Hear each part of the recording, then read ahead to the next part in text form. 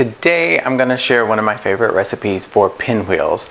To anyone that needs a quick little appetizer or finger food, whether it be to watch your favorite episode of Housewives or just having friends over real quick, or if you need to whip something up for the kids' lunch tomorrow that's not just a regular sandwich, try this recipe. It's a quick, simple, easy recipe for pinwheels that you can change up and make it different, but they're really good. And like an old saying of, you can't have just one, it's one of those things, you know, you can't just have one pinwheel. So try this and I hope you like it. Here's what you'll need. You'll need a block or 8 ounce of cream cheese softened. Now I've also used the Greek yogurt, like I said, if you want to help make it a little healthier, use that type.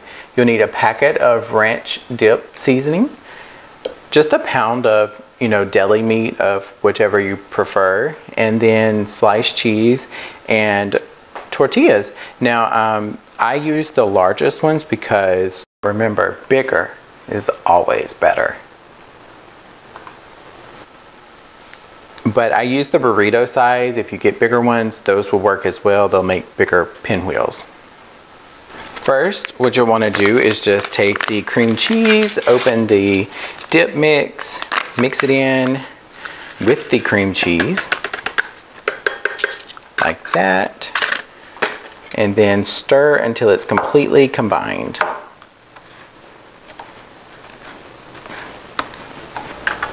Now, once you have it completely mixed and combined like this, it's ready to make the pinwheels. Once you have your cream cheese mixture ready, then the next step is the easy part. It's the actual mixture. So what you want to do is just take a scoopful, kind of spatula, and spread it on.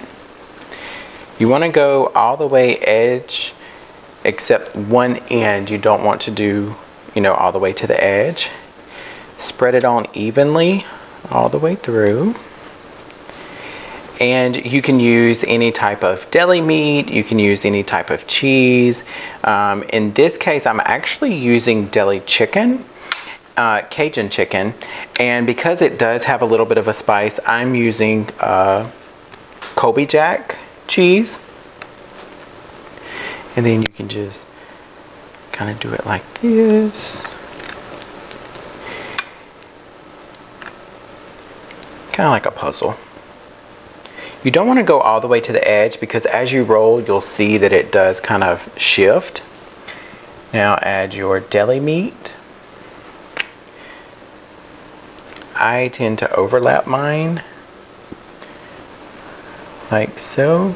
You don't want to do too much though.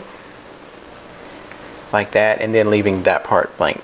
Now just kind of pinch. You want to kind of press down, see how it rolls. So press down a little bit while you roll it. See how it goes all the way to the edge. And then that's it. Make sure that it's kind of tight. Stick it on a plate, refrigerate it, overnight or at least 3 to 4 hours until the cream cheese mixture is firm. So now the only thing left to do since they've chilled is to cut them. And to be honest, I do a little trick. I always start in the middle. So what I do is I just cut in the middle and then do like this. There's no perfect way or wrong way to cut them, but once you do, then plate and serve. Just like that. And there's your pinwheels. They're so good.